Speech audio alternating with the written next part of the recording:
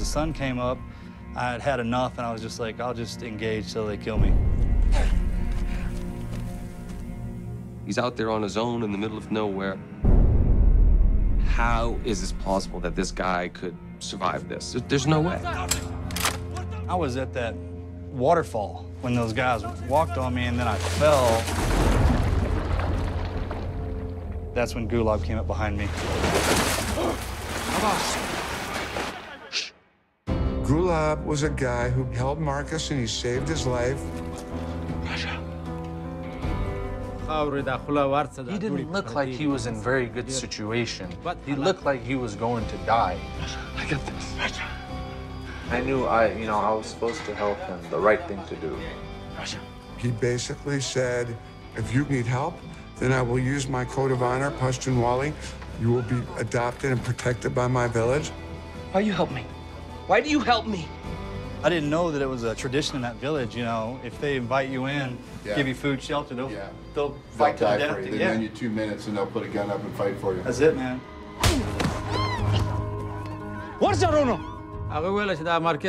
He says that Taliban came to me at first and told me, hey, give us this soldier. We will go about our way once you hand him over. I told him, this is our culture that he's in my house now. I cannot turn him over to you.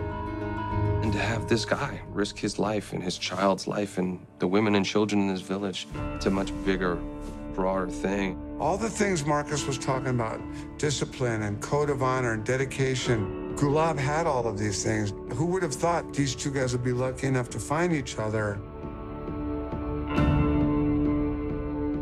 What would they have done to Marcus if you had given them to him? We know for sure they would kill him. There's only one reason why Marcus walked out of there, you know? To me, that just carries a lot of weight.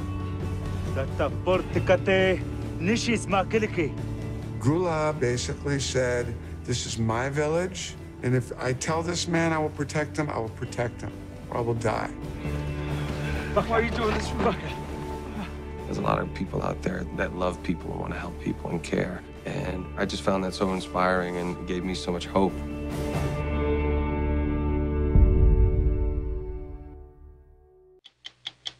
Overtime editor Ann Silvio talks with CNN's Anderson Cooper.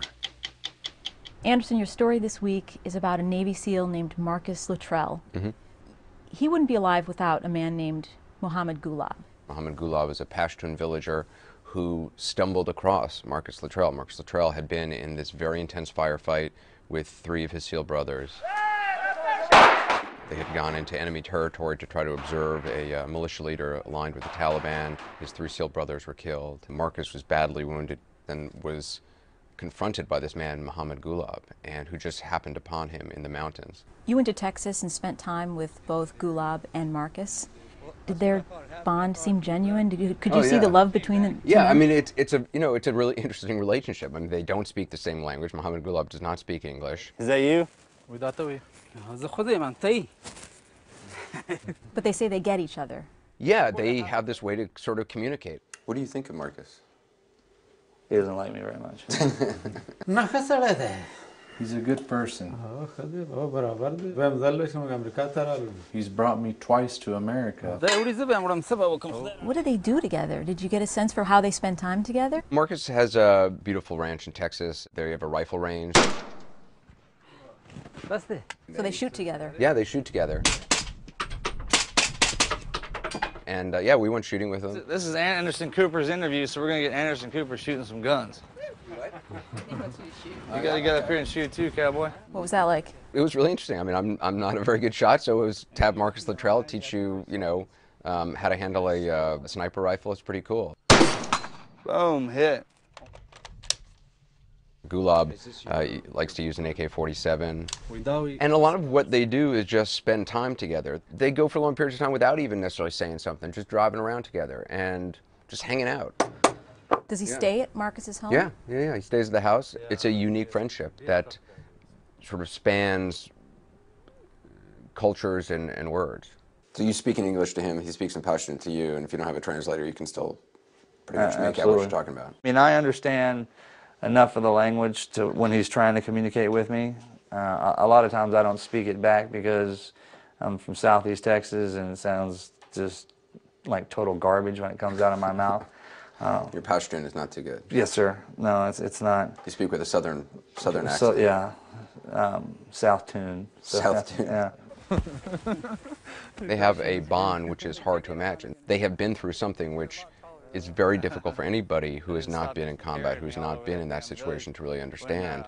In the 5 days that we were together, it shot us 20 to 30 years into the future after everything that we had been through together. I mean, it was serious out there. I mean, there's people dying every day, and we were doing everything we could do to stay alive. And he didn't know me from anybody. He very well could have just left me laying there on the side of that waterfall and let me die, but he didn't. Marcus, he calls him his blood brother. Everyone likes you. It's so sweet.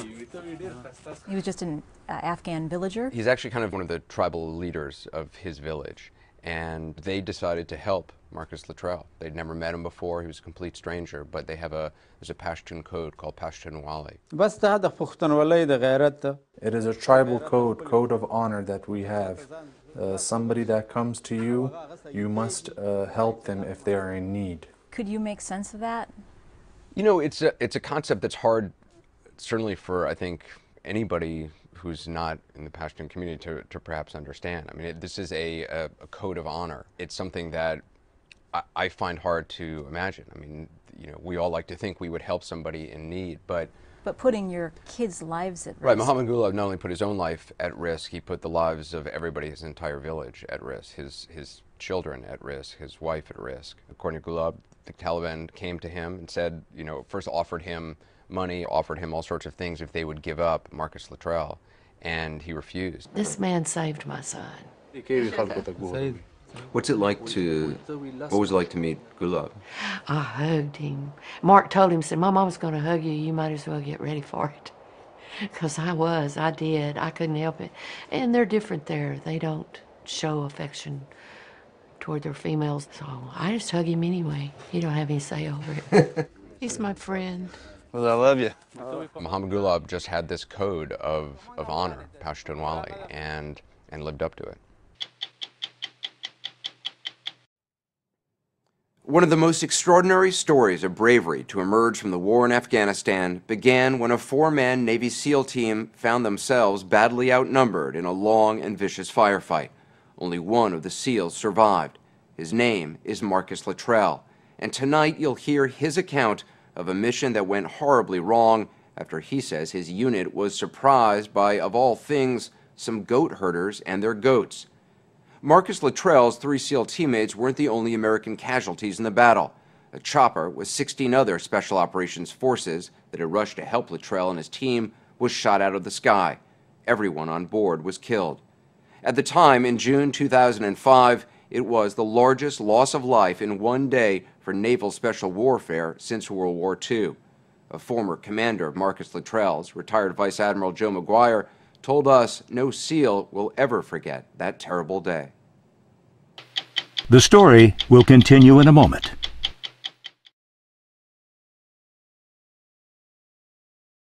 Was that the toughest day for you as a Special Forces commander? Yes. You know, most people of my generation, they ask the question, you know, do you remember when Kennedy was shot? Well, I remember that as well. But a much more moving day for me, and one that's more defining, is the 28th of June 2005, when that helicopter was shot down and 3 of my men were killed on the ground. 19 men lost their lives. Vice Admiral Joe McGuire was head of SEAL training at the time. You would have to go back to World War II to have had one day where we experienced that many casualties at one time. McGuire says the entire SEAL community was devastated. It's a community Marcus Luttrell and his twin brother decided they wanted to be part of when they were still teenagers. He had it in his head that this is what we were going to do. He was like, it's going to be great, man. We get to jump out of airplanes, we can shoot guns and blow stuff up, we get to scuba dive, and there's an 80% chance we're going to die. And I was like, well, sign me up, man. Marcus Luttrell became a SEAL at the age of 25 and says receiving the Special Warfare insignia was the proudest accomplishment of his life. Do you remember when you got the trident put on your chest? Absolutely. February 2nd, 2001. You remember the date? Yeah. Like it was my birthday. Out of 86 people who started out in his SEAL training class, only 20 graduated. It's that sort of rigorous training that Vice Admiral McGuire says prepares SEALs for the kind of firefight Marcus Luttrell found himself facing in the mountains of northeastern Afghanistan. These are just, unremarkable men who do absolutely remarkable things. They're warriors. It's a warrior class. It's a warrior spirit. And they are extremely talented individuals. And, there's this story that's come to light because Marcus survived. And Marcus feels like he survived in order to tell the story. On June 28, 2005, Petty Officer Marcus Luttrell, a sniper and team medic, wasn't sure he was going to survive. He was badly wounded and didn't know anyone was trying to rescue him. My back was broke. I had frag laying everywhere. I just crawled into this rock embankment, started taking dirt, putting it in all my wounds so I wouldn't bleed to death. So you had no medical gear? Did you have a map? It was all gone. Did you have a compass? Gone. Did you have... I didn't have pants on. You had no pants? No, it was completely ripped off of me. Luttrell had been fighting for hours. His 3 SEAL brothers were all dead or near death. Petty Officer Danny Dietz from Littleton, Colorado, had been in charge of communications. Matt Axelson, Axe for short, was from Cupertino, California. Like Luttrell, he was a petty officer and a sniper. Lieutenant Mike Murphy was the team leader. They were part of a larger mission called Operation Red Wings. Their job was to locate this man, whom the 4 SEALs had only seen in grainy photographs. He was an elusive militia leader aligned with the Taliban named Ahmed Shah. Who was Ahmed Shah? He had a group that he ran called the Mountain Tigers. He was creating all kinds of havoc out there in that particular region that he was in, killing Marines, Army, I mean, you name it. Luttrell was based at Bagram Air Base outside Kabul and says his team had no idea exactly how many fighters Ahmed Shah had with him. So I remember telling the guys, grab some extra rounds, we may need them. It was pitch black when Marcus Luttrell, Danny Dietz, Matt Axelson, and the team leader Mike Murphy were dropped by chopper a couple miles from where Ahmed Shah was believed to be located. Luttrell says they hiked for hours through snowy, steep, and treacherous terrain. As daylight came, the 4 SEALs lay down and concealed themselves on the mountainside so they wouldn't be detected. That's when everything went wrong. Suddenly, they were surprised, not by gunmen, but by a goat herder. I was laying next to a tree, probably 60 feet long. He'd come walking down it, and when he jumped off of it, he jumped right off of it, right over the top of my gun. He didn't see you at all? He had no idea I was there. And I had no idea he was above me. Did he say anything? Nothing, not one word. Just a look. That's all he would do, is just look at us. And I know that sounds funny, but there's a way somebody's going to look at you when you cut them off in traffic or something like that, and they're mad at you or whatnot. And then there's a way someone's going to look at you when they want to kill you. And when it happens to you, you'll never forget it. 2 more herders showed up along with about 70 goats. The SEALs' mission was compromised. You hear the bells jingling, and then they just come up over every side of it. Goats? Goats, yeah. Danny Dietz tried to call back to base for instructions, but couldn't get through on their radio. The team had to decide on their own what to do with the goat herders. Run through the options that you talked about. Talked about zip tying them, zip tying the goats, zip tying and taking them with us, or zip tying and leaving them, zip tying the goats and or just executing the goats. Talked about zip tying and eliminating the threat, the human threat. You talked about killing them. Yes. And then the last one was turn them loose. U.S. military personnel are required to operate under formal rules of engagement that specify when deadly force can be used. A commander has the authority and obligation to use all necessary means available, the rules say, to defend his unit from a hostile act or demonstration of hostile intent. But the goat herders who'd surprised the team were unarmed. We knew that they hated us and that they weren't on our side, and if they had the chance, that they would like to see us dead. That's the feeling we were getting. And you had every reason to believe if you let these guys go, they're going to run down the mountain and tell... Right, but you can't justify that feeling to our superior in a court of law. The SEALs knew that other U.S. military personnel had been court-martialed and imprisoned for violating the rules of engagement. So you were concerned that if you killed them, you would be charged with murder? Yes, absolutely. That's something you talked about then? Absolutely. killing them was really not an option because they were non-combatants and they were unarmed. Retired Vice Admiral Joe McGuire says the only options the SEALs really had were to take the goat herders captive and try to get evacuated by helicopter or let them go. You don't shoot innocent people. You don't shoot unarmed people unless, of course, they pose a threat. Even if those goat herders are going to run down to the village and compromise your location? That's correct. You know, you don't kill innocent people. Luttrell told us the unit discussed what to do and were divided. In the past, he's been criticized for saying they took a vote, something that's not supposed to happen in SEAL teams because it's up to the team leader to make a decision. What did Mike finally decide to do? I would cut him loose. What was the feeling you had when you let him go? I got that sinking feeling in my stomach. I'm like, this is bad. Everybody did. A couple times you said, looking back on it, you wished you had made a different decision. You wished you'd killed them. Do you still believe that? Sure. Got my friends back. I mean, who knows what the outcome would have been. You can't. Yes, I wish I would have, is the answer to your question. Luttrell says it was only about an hour after they freed the goat herders that the first enemy fighters appeared. They were on a ridge on this mountainside above where the SEALs had dug in. I mean, we had to break out our shovels and use our boots and actually build these little shelves to stand in. And when we were done, we'd lean back against the mountain like this. First guy I saw had an RPG over each shoulder and an AK-47. And then there was about 30 or 40 guys in line with him. Had they seen you? Not yet. And my rifle was right here. I just cradled it and I rolled my head up like this. I shot him in the head. The game was on right then. According to Luttrell, Ahmed Shah's forces moved in to outflank the SEALs. They obtained this video, recorded by enemy forces, from an American writer and photographer with military sources.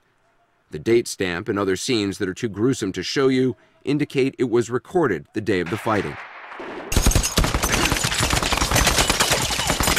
This is how the firefight is portrayed in a new film called Lone Survivor, which opens later this month. It's based on a book Marcus Luttrell wrote. It's a Hollywood movie, not a documentary, but Luttrell and other former SEALs consulted on the film, and Luttrell says it captures the intensity of the battle.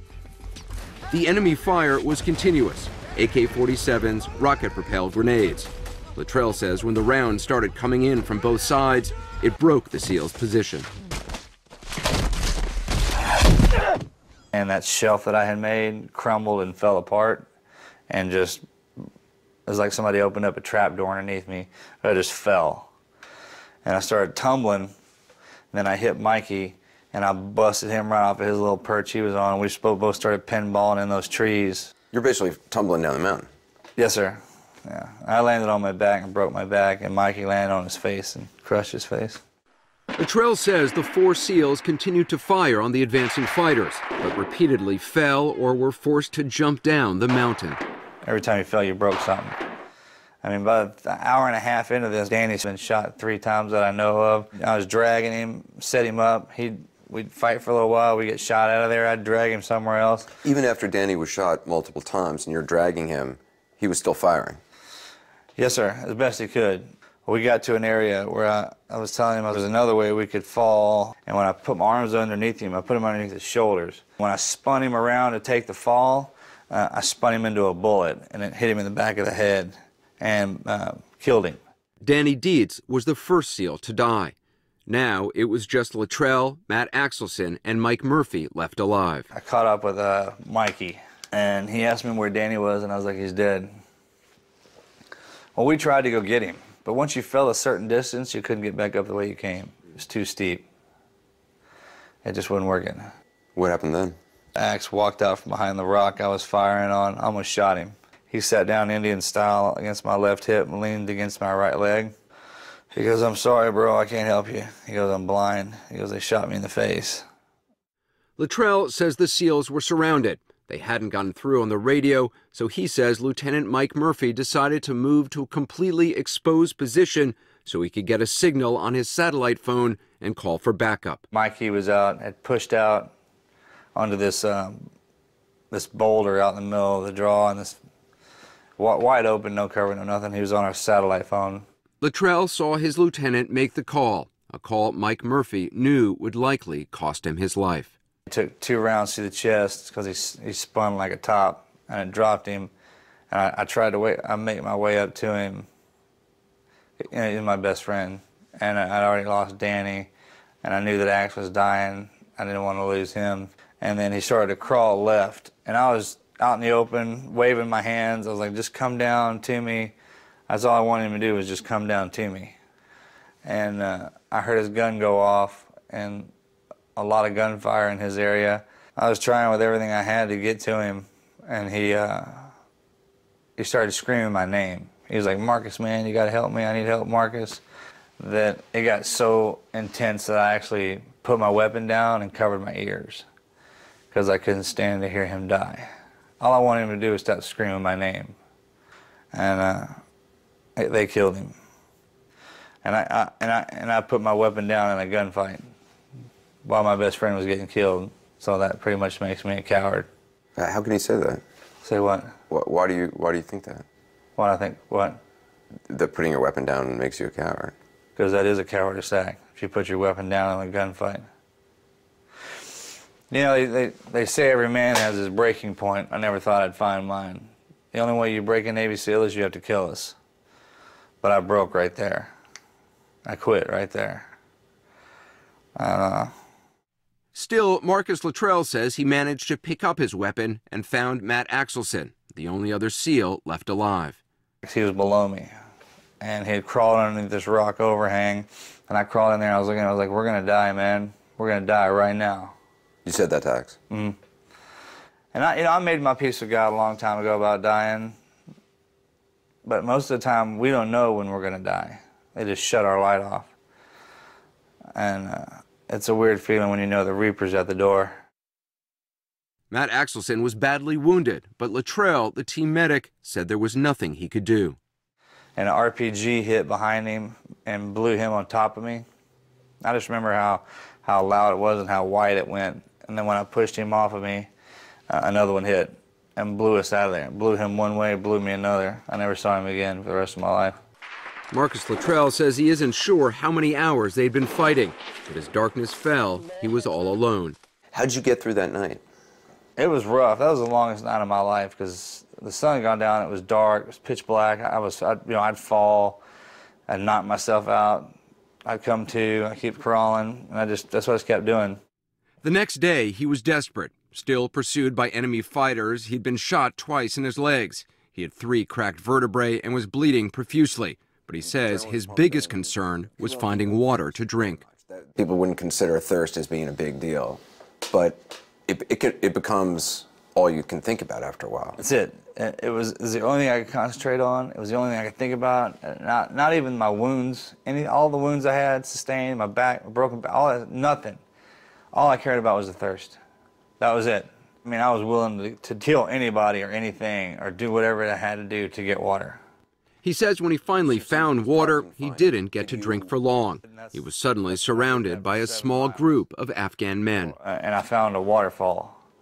And I managed to get to the top of it. I took my gloves off, washed my face. I leaned down to the water fountain and got 2 sips out of it before some guy was screaming at me again and 2 guys with guns were maneuvering around on me. I had my gun at my hip, tension out of my trigger, my safety was off. You had a grenade too? Uh-huh. When he was walking towards me, I pulled it, and I pulled the pin out, and I said, you know, if you try anything, I'll kill all of us. I don't care. I've had enough. It was the second time in the mission Marcus Luttrell had to decide, were the men in front of him civilians or enemy fighters? Luttrell also didn't know that an American rescue operation had already been mounted and had gone terribly wrong. Both those stories when we come back.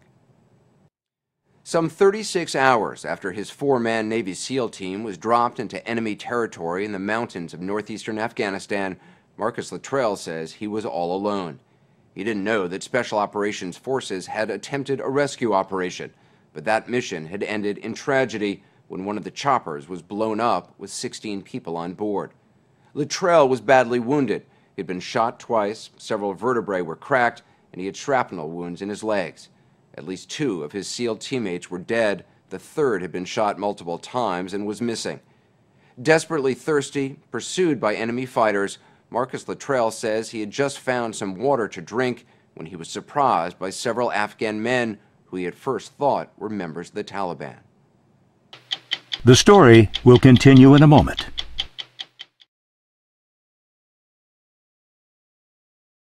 When I got to that waterfall and I got those 2 sips out of there, I was actually looking around thinking, you know, this is a pretty good place to lay down and die. You were ready to die? I wasn't ready to die, I just knew I was dying. That's when an Afghan man appeared. Luttrell later learned his name was Mohammed Gulab. He came up over this rock ledge and started screaming at me, American, American, and I swung around on him. I mean, I had my finger on the trigger, tension out of safety off. And he started walking at me, and he was like, okay, okay. And he lifted up his shirt to show me that he didn't have a weapon. And he was like, okay, okay, okay. I lowered my weapon, and I pulled a grenade and pulled a pin, and I was saying, you know, I'll kill all of us. You were prepared to blow yourself up along with everybody else? Yes. I wasn't going to get taken. Why do you think you didn't kill him? I can't tell you. I don't know why. Luckily for Luttrell, Mohammed Gulab, who lived in a nearby village, was not a member of the Taliban. He gave me water, and then he rolled me over, and he had seen where I'd been shot, and I was bleeding real bad. 3 other guys plus him picked me up and started carrying me down to their village. SEAL commanders didn't know what had happened to Marcus Luttrell and his 3 teammates. Petty Officer Danny Dietz was dead. Petty Officer Matt Axelson had been gravely wounded and was separated from Luttrell. Lieutenant Mike Murphy had been killed after making a satellite phone call for help. Retired Vice Admiral Joe McGuire told us how much he admires Murphy for making that call. They're in a life and death situation. He's been shot. Matt's been shot. Danny's been shot. He finished the call, and at the end, you know, he said, we can really use your help. He said, well, help is on the way. Mike finished the call with, thank you. Even though, I mean... Thank you. Yeah, you know, he went out there and he gave above and beyond to do that. Now, and he knew going out on that rock. He probably wouldn't have come back. As a result of the call, 2 Chinook helicopters like these with Special Operations Forces on board raced to the mountainside where the 4 SEALs had been fighting. The Chinooks went in without the Apache gunships that usually provide cover. It was the pilots and the task unit commander that made a conscious decision that, okay, we're going to press and we're going to get there because we have to make a difference. To me, when people ask what would you say would sum up, you know, the greatest mistake in military operations, to me it's just simple 2 words: too late. As portrayed in the new movie Lone Survivor, one of the Chinooks was hovering to offload Special Forces. That's when a rocket-propelled grenade was fired into it. All Special Operations Forces on board, 8 SEALs and 8 Army Night Stalkers were killed. It hit hard, and you know, we lost all souls on board. Marcus Luttrell likely wouldn't have made it if it weren't for Mohammed Gulab. He ended up in his village for 4 days, being moved between different houses and even a cave to prevent him from being captured. He was finally rescued by U.S. forces who had been scouring the mountains. They'd been looking for you? Right, for as long as I'd been missing. So they were beat to hell. What was that feeling when you saw the first American in the village? Well, I was out of it pretty hard. I mean, my head was down, they were carrying me. I just remember lifting my head up barely, because he was screaming my name. He was like, Marcus, is that you? And I was like, yeah, right here, bro. Marcus Luttrell, the lone survivor, was finally going home. But returning to regular life in America hasn't been easy. I mean, you spent time with Marcus. What was it like for him coming home? Rough. Very rough. Go! Action! Pete Berg, who directed the movie Lone Survivor, first met Luttrell after he read his book. Berg was shocked by Luttrell's condition when he went to visit him in his house in Texas. I went in there and it was almost like living in a shrine. It was nothing but pictures of his dead brothers and flags and helmets and mementos and pieces of uniform from his dead brothers. And in the middle of the living room floor was basically a tombstone with the names of all of his brothers that had died in that operation. And Marcus would sit in that house, in that moment, in that experience, in that gunfight. He was almost living inside of it when I first met him. Marcus Luttrell has suffered both emotionally and physically, but his family and friends say he's getting better. He has a service dog, Mr. Rigby, who never leaves his side. He's also gotten married. He and his wife Melanie have 2 children. Luttrell has also had time to piece together what happened to him when he was badly wounded on the mountain in Afghanistan, including details of Gulab's role in saving his life. Now, 8 years later, the two men have become close friends, and Gulab occasionally flies from Afghanistan to Luttrell's family's ranch in Texas to visit. I love you. We did. He says, I love you too. He said, that's why I'm here. I came for you, he says, my brother. We wanted to know why Gulab was willing to risk his life to help a complete stranger. He told us it was because of a tribal code of honor called Pashtunwali. Explain Pashtunwali. Pashtunwali is a respect for a guest that comes knocking at your door. And even if he is in need or if he is in imminent danger, we must protect him. I knew I had to help him, to do the right thing, because he was in a lot of danger. You knew that they would come for him. They did. The Taliban came and sat down with me. I said, no, I will not hand him over to you. What did they threaten? They told me, you will die, your brother will die, your cousins will die, your whole family will die. It's not worth it. Give us the American. And I said, no, I will protect him till the end. Gulab has suffered for protecting Luttrell. He says his house was burned down and a cousin killed. In Afghanistan, he's had to go into hiding with his wife and 10 children. Is that you? Luttrell is hoping to get him a green card so he can settle at least part-time in the United States. I mean, we're family. You consider him family? Absolutely. I mean, we're brothers in blood. We've bled together. He very well could have just left me laying there on the side of that waterfall and let me die, but he didn't. For his bravery, Marcus Luttrell was awarded the Navy Cross in a White House ceremony. Matt Axelson and Danny Deeds were also awarded the Navy Cross posthumously. For sacrificing his life to make that telephone call, Lieutenant Mike Murphy was given the Medal of Honor. His parents accepted it. It was the first time the country's highest military honor was awarded for service in Afghanistan.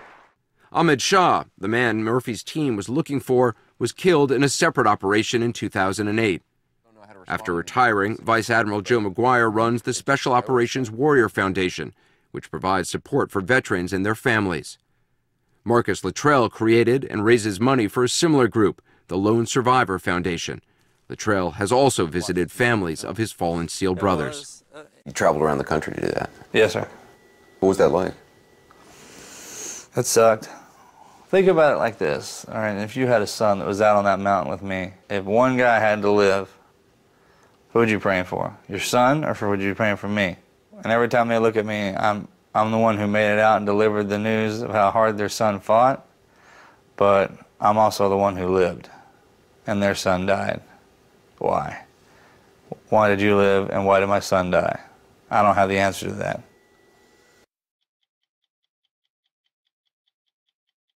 To go inside the unlikely friendship of an Afghan villager and a former Navy SEAL, go to 60minutesovertime.com for a conversation with Anderson Cooper. Sponsored by Viagra.